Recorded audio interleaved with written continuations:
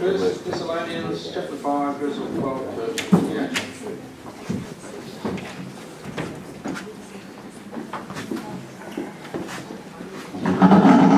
Good morning again. I want you to make this man. So, 2 Thessalonians. Now we ask you, brothers, to respect those who work hard among you, who are over you in the Lord, and have admonished you. Hold them in the highest regard and love because of their work. Live in peace with each other. And we urge you, brothers, warn those who are idle, encourage you to live half the week, be patient with everyone. Oh, thank you. Make sure that nobody pays back wrong for wrong, but always try to be kind to each other and to everyone else. Be joyful always, pray continually, give thanks in all circumstances, for this is God's will for you in Christ Jesus. Do not put out the Spirit's fire. Do not treat prophecies with contempt. Test everything. Hold on to the good. Avoid all envy. May God Himself, the God of peace, sanctify you through and through. May your whole spirit, soul, and body be kept blameless at the coming of our Lord Jesus Christ. The one who calls you is faithful that He will do it. Brothers, pray for us. Greet all the brothers with a holy kiss. I charge you before the Lord to have this letter read to all the brothers.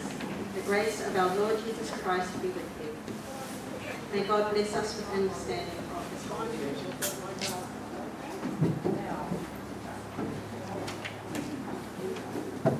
Thanks, Natalie, and thanks, Rob, for leading us today.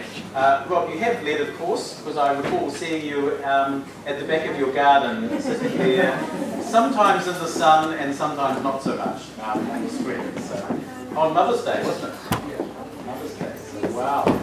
I'm getting, I don't know about you, but I get all these, you probably don't, I get all these emails for ideas for church. So the big idea at the moment, of course, is Father's Day, because in America it's Father's Day. So I get all these emails about Father's Day thoughts, but I'm not worried about fathers because of him. Of course, good to see you as well. Well, over the lockdown, an unprecedented event occurred that I would venture to guess has not occurred in the lifetimes of any of us here. What is it, you wonder? Well, there were quite a few unprecedented things, weren't there? But they shut every church in the country.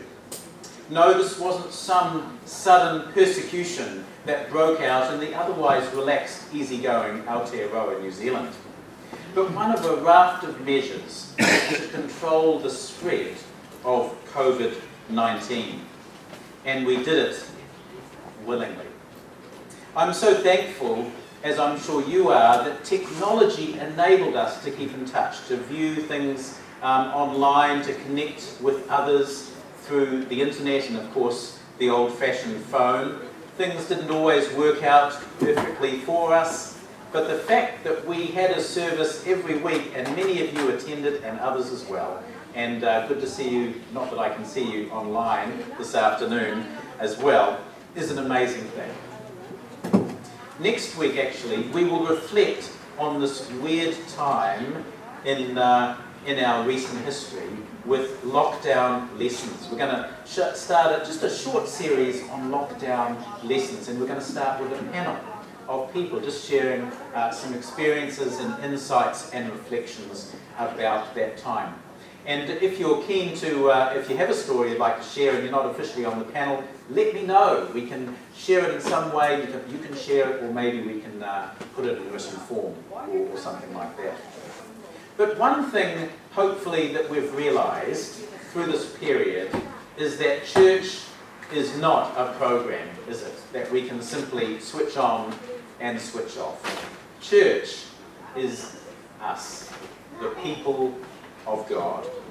If I may use a botanical metaphor, church is a spiritual greenhouse where we can grow and be nurtured together and then send plants to grow other gardens all around the world. As a church, we want to not only survive, we want to thrive. We want to thrive. So today we reach the end of this journey with Paul and the Thessalonians that we've been on in the past several weeks, and what a journey it's been. Paul planted this church in Macedonia, and he was delighted with the progress they had made in their love for each other and their faith and their hope in the Lord Jesus. But he wants them to continue to grow and to please God more and more. Over the past couple of Sundays, particularly, we have addressed the question, what happens when Jesus returns? When he kind of winds everything up and history, if you like, enters the brand new phase of the kingdom of God. And we've talked about the hope that we have and the fact that as believers we live in this kind of awkward in-between, don't we? Between, as I said last week, between the gore and the glory. Not gore and avocado, but gore and the glory. And in this time we are living in gratitude and wonder and amazement about what Christ has done, dying and rising again, and also the reality that he will come again. And those two things motivate us to live to please God. So if you want to know what we talked about the last couple of weeks, and we had hope on the thing here. No, it wasn't just covering up the chords, but that was a useful thing. But just the hope that we have. In this last section, Paul gives a whole series of instructions, as he often does in his letters. You know, bang, bang, bang, and Peter does the same in his. And I've put them under the heading, thriving together. Thriving together. How do we thrive together as the people of God? Well, we thrive together, simply put, by focusing on others and depending on God. Focusing on others and depending on God. Hopefully you will have received an outline, a note-taking outline for this message. If you need a pen, just grab one. I think, oh, there we are. Someone can just, thank you, Dan, my pen man. So just put up your hand if you'd like a pen. And I've helped the underline those phrases just to help you internalise the word, because it's very hard to apply the word if you've forgotten it. You know that when someone asks you, what was the sermon about? And you struggle to remember. And that's sometimes when they ask me what it's about, and I struggle to remember. And I preached it. So if I forget, how much more might you forget? So this will help you just internalise that. So, focusing on others, leaders. Verse 12. Now we ask you, brothers and sisters, to acknowledge those who work hard among you, who care for you in the Lord, and who admonish you. Hold them in the highest regard, in love, because of their work. Paul says, acknowledge, recognise, appreciate your leaders. Have you ever grumbled about a leader? Not just a pastor, we've all done that, but a leader in general. There's been a lot of grumbling this week, hasn't there? Let's face it, in this nation, with the terrible lockdown sort of, what do you call it? Lockdown breach, if you like. And our leaders have copped a fair share of blame. To be a leader is no easy task. Paul writes to Timothy sometime later, here is a trustworthy saying, whoever aspires to be an overseer desires a noble task. An overseer here we might translate as an elder, a shepherd, even some of the aspects of the role of a deacon, looking after the church. And of course these days we would include ministers and pastors as well, who are paid elders, if you like, paid deacons. So this definitely refers to pastors and ministers, but it's not just to Andrew Cox and Reverend Tang. It is to those who are involved in leadership in the body of Christ in any way, home group leaders, elders, ministry leaders, whatever it might be. A study among Presbyterian ministers in 2006 noted that the majority felt overwhelmed by the pressure of their role. You'll notice a handy little underline here if you want to fill that in. Feel free, first underline there. Some of the comments that came through in the study were enormous expectations. I am very weary. Basically, I have to do everything. Sometimes the load is so heavy I feel paralyzed. They say, you do it. If I don't do it, it doesn't get done. I'm out 5 nights this week and 4 next week. I feel I failed. And various other comments there. Now, at various times in our ministry, and I've been blessed to be in ministry most of my working life in some form or other, I have felt all of those things. And many of them have been of my own doing. My own expectations, my own difficulty in delegating, my own vision for what I want to do and accomplish, and so on. And as leaders of God's people, we not only do a job, we follow a calling. We follow a calling. We want to please God. We want to reach and disciple people. We want to grow the church, impact the city, change the world. We passionately believe that the local church, living and telling the good news, is the hope of the world. Talk about expectations, right? That's a big load to put on anyone, isn't it? And many of us start with great big goals and lots of enthusiasm, and after a while it turns into less enthusiasm, a willingness to live with the status quo, and a desire for a quiet life and a night in. In the same publication, Anonymous writes his journey of passion and enthusiasm that dwindled in the face of church power blocks that resisted the changes that he is making, that he was seeking to make. He ended up being forced out of the church and becoming disillusioned. This is a very common issue. I love the fact that I've come into the church that's already in this kind of changing, moving mode. It means everything's up for grabs, right? Well, maybe not quite. But there is this sense that, hey, maybe we can flex, maybe we can adapt, and praise God for that. Thankfully, that man is actually back pastoring now. He learned a valuable lesson. Nurture your own identity apart from your vocation. Your own identity. Have a life, is basically, apart from the church.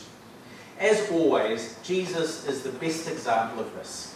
Where did Jesus receive his sense of identity, his happiness, his fulfillment, or whatever? Was it in the ministry that he did, or was it something else? It was not in the approval of people, certainly not his disciples or the crowds. It was in the love of his Father. So his identity was not in how successful his ministry was, but on the fact that he was loved by his Father. When his Father said to him, when he was baptized of him, "This is my beloved Son, in him I am well pleased." And on the Mount of Transfiguration, very similar. "This is my Son, listen to him, he's my Son." That affirmation from the Father fueled Jesus' ministry, so he didn't require the affirmation from the crowds, thank goodness, because they eventually turned on him, didn't they? A leader's greatest encouragement must come from God. When we talk about encouragement for the leader, it must come from God. Not basing our self-worth on our own efforts or on the appreciation of others, but from God. Now, can the people that we lead be more encouraging? Probably. We're often said in our culture that we're not the most encouraging culture in the world, are we? My mentor in student life used to quote from an old commentary in Exodus often. It's 100 years old or so, but the words are just so good. "If I allow my work to get between my heart and the Master, it will be worth little. We can only effectually serve Christ as we are enjoying him. It is while the heart dwells upon his person that the hands perform the most acceptable service to his name. None can minister Christ with power and freshness to others if he is not feeding upon Christ for his own soul. Happy is the person who ministers thus, whatever be the reception to their ministry. Should their ministry fail to attract attention or produce apparent results, he has not lost his sweet portion in Christ. But the one who is merely feeding upon the fruits of his ministry or delighting in the gratification and attention which it affords is nothing more than a mere pipe, conveying water to others and retaining only rust for itself. This is a sad condition to be in, and yet it is the condition of every servant who is more occupied with their work and its results than the Master and his glory." Good words, timeless words to focus on the Master and not just feedback to the work we do. But encouragement, as I said, does have its place, doesn't it? And here's a couple of things that really encourage leaders. The first one is people who are flourishing. People who are flourishing. What do I mean by flourishing? Simply this: they are growing. There is movement in a forward direction. Not only knowledge of God, but application of that knowledge. This is thrilling to see, isn't it? Like a toddler taking her first steps. And then, before you know it, you're leading them down the aisle to her new husband.